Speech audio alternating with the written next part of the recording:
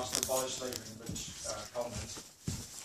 Parliament grants £20 million to the slave owners. £20 million is not intended to be the entire value of the enslaved people. Okay? As far as anybody could work it out, the value of the enslaved people at that time was held to be about £50 million. That's the men and women and children. It's not the land with which they were associated. It's the people as property, as a capital good. And Parliament, amongst other things in the Abolition Act, said not all enslaved people are equal. In the sense that the value of enslaved people differed between colonies.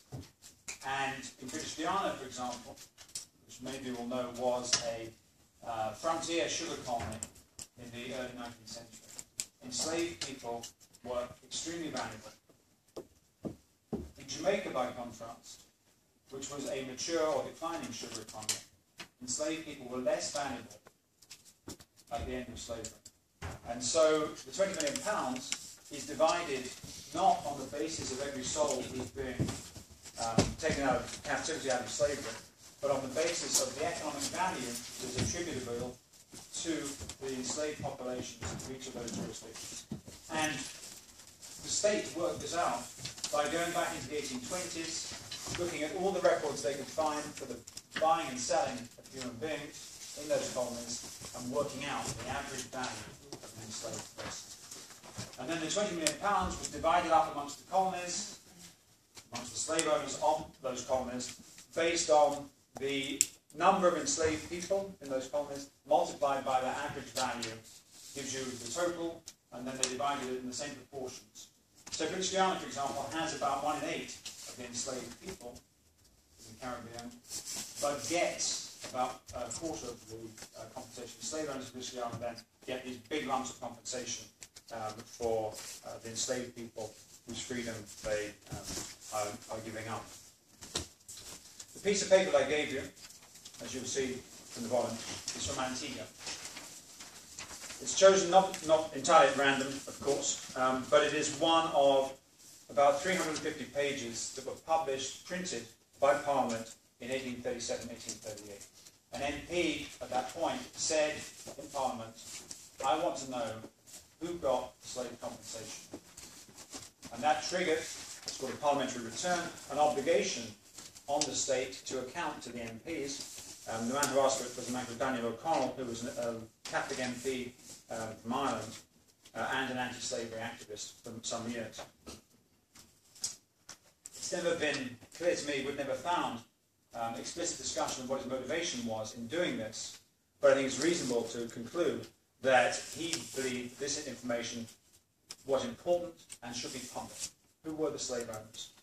And as Catherine has said, we've taken the same view that this information is important and should be public, and we wanted to make it public, and hence the database, a commitment that whatever work we did, we would then put into people's hands, because it's too important to have confined amongst a few historians. We've had it for a while, we've done work on it, but this information should be free in every sense.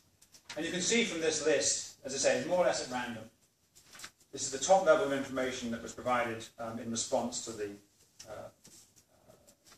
request for an accounting of the amounts of money. You can see the date on which the award was made.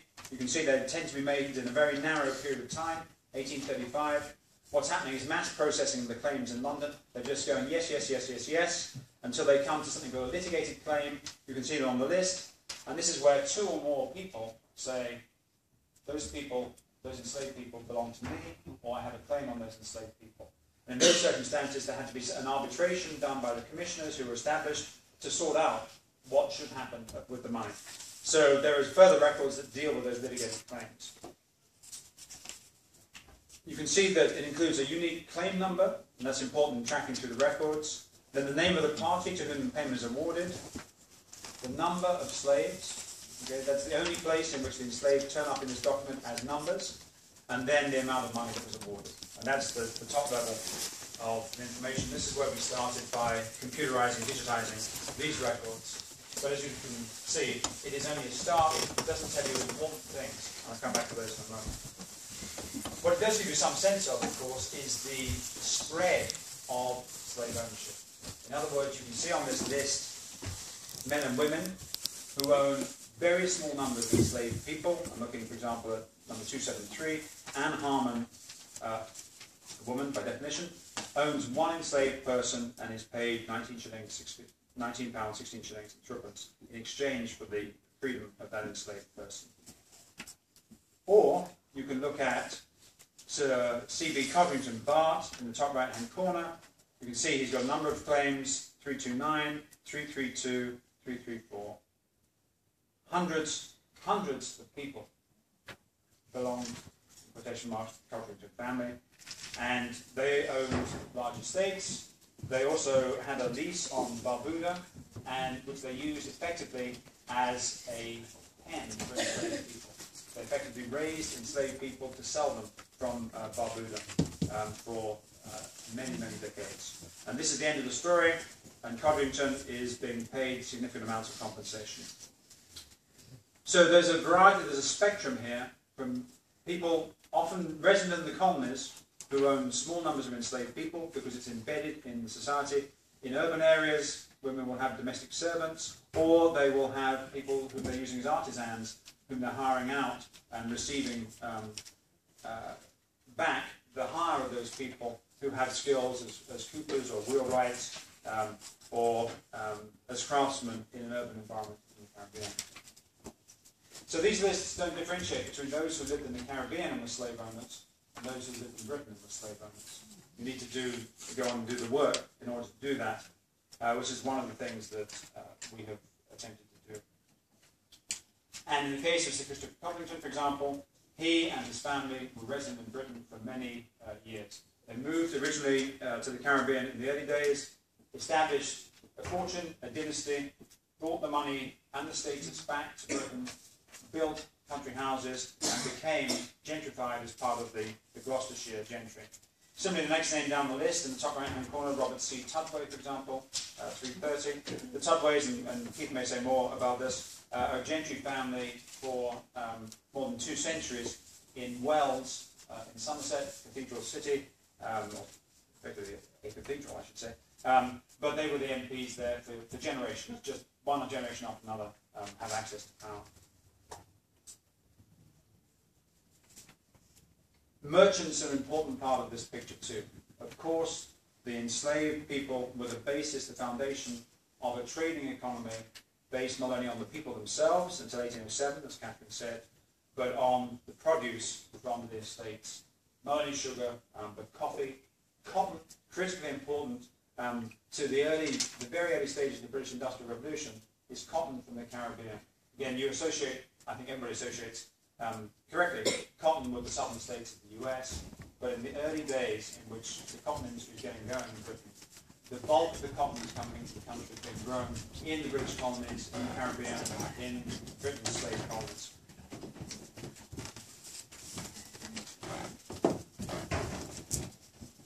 This list also, amongst other things, doesn't tell you,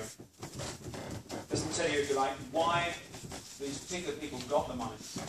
And that's an important caveat to make, or important writing to make, because the lists include people who were slave owners, owned the enslaved people in the most literal and direct sense of chattel slavery that Catherine described. Many slave owners on the list. But there are also mortgagees, in other words, people, particularly in Britain, but not exclusively in Britain, who have lent money to the slave owners, and they've secured that money on the bodies of the enslaved people. So that when compensation comes round, if you have a mortgage that's secured on enslaved people, it's you who's entitled to the compensation, not simply the owner. If you've inherited a legacy, for example, an annuity, typically men provided for women, or elite white men provided for elite white women in Britain, by giving annuities. In other words, a fixed amount of money each year, £50 a year, for example, would buy you a bearable standard of living as a distressed gentlewoman. And so slave owners would secure that payment. They would make a commitment in their wills that they would support daughters, widows, for their lives with these annuities, And those annuities were secured on their estates and on the people who worked on the estates. And so you can see that there's a financial structure that begins to spread the impact of slavery in Britain beyond slave owners into the society more generally. So slavery begins to permeate not the whole society, okay, but a section of the elite who have been associated, or their families have been associated with the Caribbean over many previous years. And finally, the records, these records, are pretty much signed on the enslaved people themselves, as you can see. As I said at the outset, the enslaved people are here present only as numbers. But the records themselves are not as silent. And it's an important acknowledgement on our side that in doing the work that we've done so far, we have focused on the slave owners. That's been our priority, to identify and retrieve the stories of the enslavers rather than enslaved people. And that is driven partly by the nature of the archive, but only partly. And in the second phase of this work that we're doing, we are actively going back in time from the 1830s to the moment of the end of slavery, to look at the history of the estates developing over the previous 60 or 70 years, to see how the ownership changes. But as we trace that, we're committed to capturing and incorporating to the extent we can the records that are extant on the lives of the enslaved people. And again, those histories in many cases are as truly lost as you could ever be in history. For a white elite member in Britain in the 1830s, today you will find, almost certainly, you will find something about them. There are very few slave owners in Britain in the 1830s about whom we simply can find nothing. They were members of an elite, they left some trace somewhere, but of course that's not true of the bulk of the enslaved people. But in order, for example, to press a claim here, the slave owner had to demonstrate the legitimacy, the authenticity of the claim, and therefore had to tie the claim for money to specific records of slave registration. Again, as many of you know, from 1817 or thereabouts onwards, earlier for Trinidad, but from 1817 for almost all the colonies in the Caribbean, slave registers are being put together that are intended to record all of the enslaved people, not, of course, by, in many respects, their own names, but by the names which have been attached to them in the condition of slavery, and to include some detail about those enslaved people. I say some detail. Age, probably background in terms of are they African or are they Creole, in other words, are they born in the Caribbean or moved from Africa during their own lives. And then sometimes age, sometimes something about condition, are they well or are they sick, something perhaps about their skill level. So there is information, and we can talk further about that if you choose to, but there is information on the enslaved, not only as groups, but to a degree as individuals. And that information, it seems to us, again, needs to be brought to bear, because in the end, you can't have a history of slave ownership that doesn't embrace the history of the enslaved people. It is a very partial view. So we started with the slave owners, we're going to continue with the slave owners, and we're going to try to integrate, as much as we can, histories of the enslaved people and the records that exist. And we should be candid that there are limitations to the amount of that material that we are likely to be able to incorporate, but the existing database, as you recognize, as Keith shows it to you, is about slave owners. The next iteration, which we'll work on, but I hope will be released in about 3 years' time, will be an attempt to round out the picture by including the enslaved people.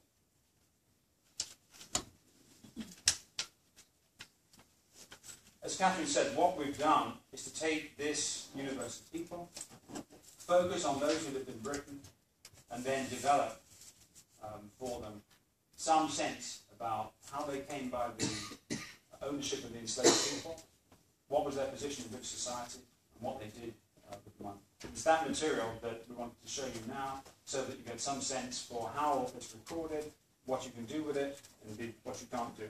As I said, we understand the limitations to this data. This is not a complete picture. It doesn't purport to be a complete picture of the role of slavery in Britain. It's incomplete from a number of points of view, not least because it's about the end of the story. All this data is drawn from the 1830s, when slavery is abolished, and so it reflects those who held enslaved people at the end of slavery. We have a complete census of those people, which is the fantastic thing about the records, is that, bang, it's there, everybody's there, they're on these lists, and they're on these lists because they want to be there. They have a monetary claim against the British state, and they're going to secure it. So there's a feeding frenzy around this money, and people writing in from all around the country to say, my grandfather had enslaved people years ago, I think the name of the estate is this, can you help me?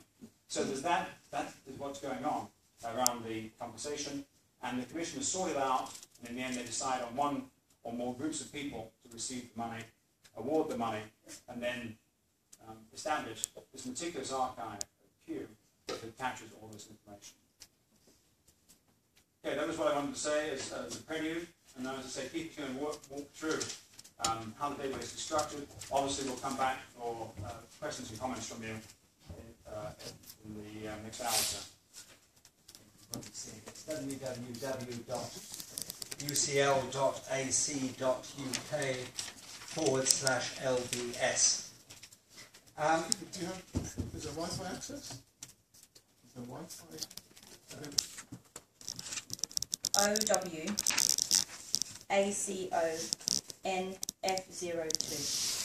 Okay, I'll repeat that. It's OWACONF02. Okay. Uppercase or lowercase? It's lowercase for the password, and for the username, uppercase. There's a website, one right there, and that's the corner, www.ucd. That's for when you get, yeah, once you get access, yes, that is the website, isn't it? Once you're connected, the address of this site is up here. In the corner. www.ucl.ac.uk/LBS. Okay. Is that okay, Rena? Can you repeat that username, please? Can you repeat the username, please? Sorry. Repeat the username? Yeah. It's fine. B34 MALET, so that's mallet, 02 or 02.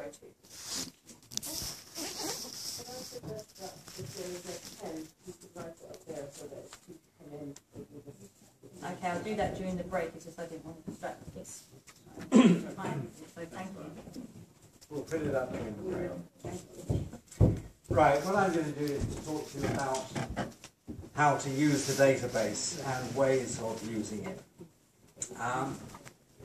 Well, at the core of this database that we built are 47,000 people. That is to say, the people who made claims for compensation. Let me just finish with one other thing. Information that you have about the person, where you think you've got it wrong, but if you've got detailed information, send us the details, send us the sources that you're using. Click a button, you have to fill in various details about your name and address and so on. You send it off to us, we will assess the information, and supposing that everything is fine, we'll put it in the database. This is very important because this is a collective public site. It's been ours for the last 3 years in development. It is now yours as much as it is ours. We want you to tell us where we've got details wrong. We want to make this a collective public effort to build up knowledge of slave ownership and its consequences for Britain. Because we all recognise that this, as Catherine was saying, as Nick was saying, this is something which is crucial to an understanding of what Britain is now. So this is a resource for you to use as much as it is for us to populate. Thank you very much.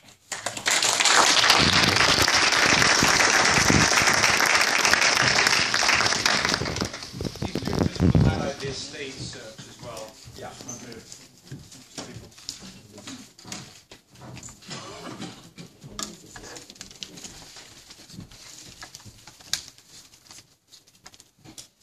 If you go down to claim details, Here you can search it, well, I'll do the states, but if you're interested in Jamaica, which was, after all, as you'll know, the largest single slave-owning colony. In the case of Jamaica, we haven't got this yet for other colonies. We also have the parish. So if you're interested in who were the slave owners in Kingston, Jamaica, we've got records of almost 2,700 people making almost 2,000 claims. But if you're interested in a particular estate, for example, Hope,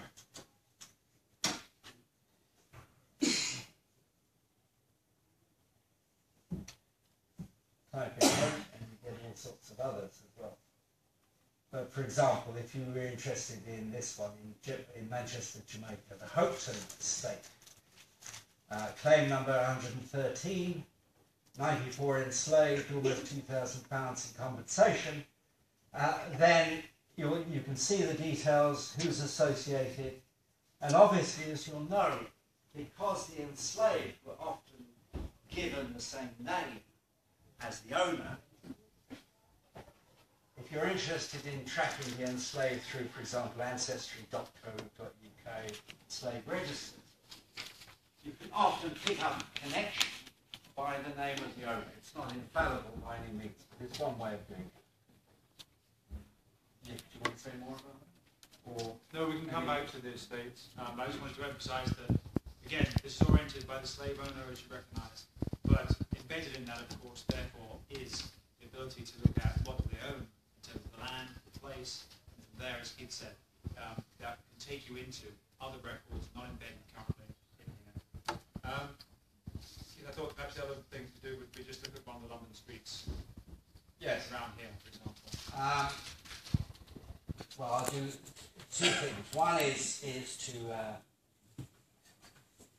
if you're interested in Gower Street, for example, the wider Bloomsbury area, this quick address search will enable you to search across, as it says here, street, town, county, region, or country. So you put in Gower, and you'll find that there were 11 people living in Gower Street, which is just the other side of University College London. Or similarly, if you're interested in a particular region, Nick mentioned the Tudway family in southwest England.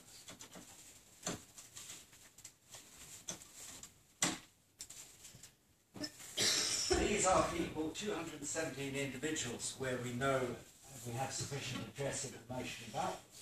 And these are people living in places like Bath, Cheltenham, Bristol. I mean, clearly a substantial number given the importance of Bristol in the whole history of slave trade and slavery. And also simply living in we know living in the counties of Gloucestershire or Somerset or one of the southwest counties. So there are ways, particularly if you start narrowing down the search boxes, where you can track people. Yes? What does owning fee mean? It means effectively freeholder. It's equivalent to you owning your house. It's the purest form, if I can use that phrase in this context, it's the purest, simplest form of legal ownership you can get. There is, apparently, I didn't know this, but in ownership of anything in Britain, there is some kind of opt-out for the Crown, and that's why it isn't simply described as ownership. This ownership in fee is effectively the Crown has delivered the right to own property, absolutely, to a particular individual. So it stands for ownership in the simple sense. Just before, can you just hang on, because one of the things that's well worth you having a look at are search guidance notes. Particularly for some of these technical terms, like owner and fee, what we've provided here, this is under the page search guidance, what we've provided here is a definition of these terms. So this should help you, because some of them are archaic. Frankly, until I started work on this project, I had never heard of a tenant, entail, or remainder man, or remainder women. But this should help you making sense of what there is for you there. Sorry, you wanted to... Just on the front screen, how Sorry, can you speak up? Sorry. on the front screen, I know you were saying East India is going to be a separate project, but how do you search for companies The East India Company. or other companies, the general companies in that, in the first one? Sorry, this you mean under commercial legacy? Okay, so it would be under this one. Under commercial firms. Thank you. Yeah. These are firms where we know that somebody, just to take the top example, William Barron was a partner in this company.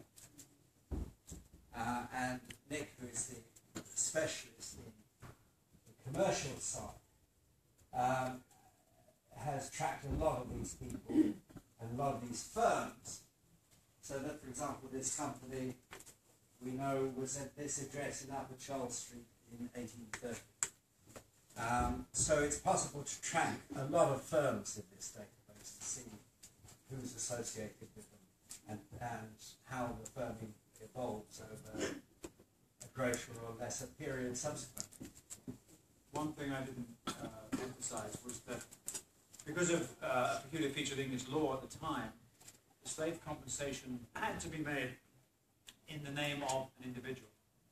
And so the firms are not hidden, because that wasn't the intention, but the firms lie behind the names of their partners in most cases. So there are a handful of cases where by mistake they've actually got the name of the firm into the claim that's been awarded, but it's a handful. In almost every case you've got only an individual enter the list of names that you saw, and then you have to work out, which is possible to do, in what capacity they're getting the money. So the firms are hidden, and banks in particular are not there in their names, but in the names of the partnerships. Those often have some bearing, of course, on the name of the firm, but not always. And so, as I say, you have to go through that extra step. And as far as we can, in this commercial firms, we've burned up to associate individuals with firms with the name of firms. And of course, these are the names of the firms at the time. If you're looking at today's banks didn't exist then. What existed were hundreds of predecessor firms. So the Royal Bank of Scotland, for example, many of its banks came into it through a merger with NatWest about 10, 15 years ago. NatWest built its business on consolidating provincial banks, and many of those banks will have had relationships with slave owners that would have led them to lend money against the estates, against the enslaved people. And when compensation comes around, these banks pop up. Again, it won't be there under the name of the Royal Bank of Scotland. It's going to be there under different names. You know, one way of, if you're interested in that sort of thing, for example, you just put in bank, then you get Bank of British North America, Bank of England, Bank of London, Bank of etc., etc. So, you know, there's a lot that you can play with in this, and but what we've tried to do, you have to send us your comments about it, but what we've tried to do is to make searching this as easy as possible, and to give you as much help as possible in terms of the search forms as well as the search guidance notes. If there are things which a lot of people tell us, how on earth do you find such and such, then we will modify it accordingly. On the specific question of the firms, if you select a firm, I can see that you have the associated names. Are those then associated with the claims as well? So you're going to track and keep the follow one.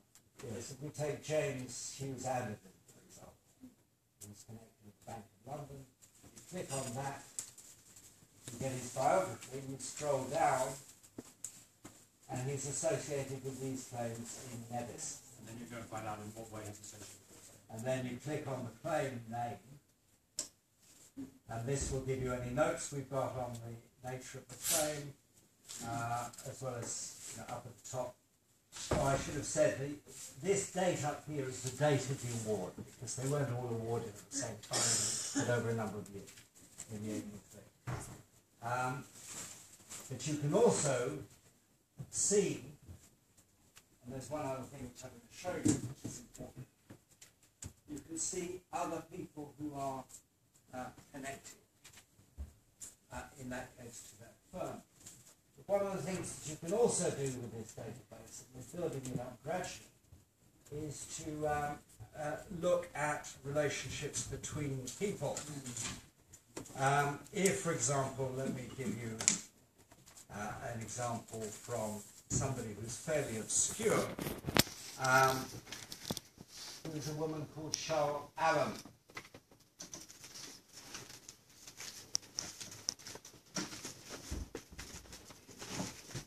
Who's in Barbados, makes a claim on the Max estate. In this case, in many cases, if you look down this side, you'll see not only a dressing relationship, in this case she's living in Livingston in Hampshire, but relationships, and click on that, and you'll find that also in the database as having relation to slave ownership are her mother, her 1, 2, 3 sisters, her brother Henry, her brother the Reverend Robert Allen, and her father Robert Allen. And one of the things that's really extremely interesting and important about taking this whole universe that we're looking at is the importance of family and kin network. The numbers of people who are engaged, not simply as individuals, they're engaged as members of families. In this case, all having a stake in one way or another in slave ownership. But the relations of people, for example, there's a man I've been particularly interested in who's Philip John Miles, who's MP in Bristol, and his son, although not a direct slave owner and beneficiary of compensation, is also an MP and indeed a leading figure defending the West India interest in Parliament in the 1840s, defending planter interests. Those kinds of networks of familial relationship in one way or another are one of the things that you can track through this database. Do you feel that you disturbed the hornet's nest? I hope so. But sorry, you were... Yes, so, well, I'll come back to something related to that question. On the specific question of the role of women, I might just be confused, but I'm curious about how it is that women were able to make claims, given that it wasn't until 1882 that women were able to own property, as I understand, in their own names. So that's a very good question. What happens as far as Britain is concerned is that, as you say correctly, property is gendered, heavily gendered in the 19th century. So a married woman, for example, will appear only indirectly in the records because her husband will make the claim. Maybe her property she brought into the marriage, but her husband will claim in right of wife.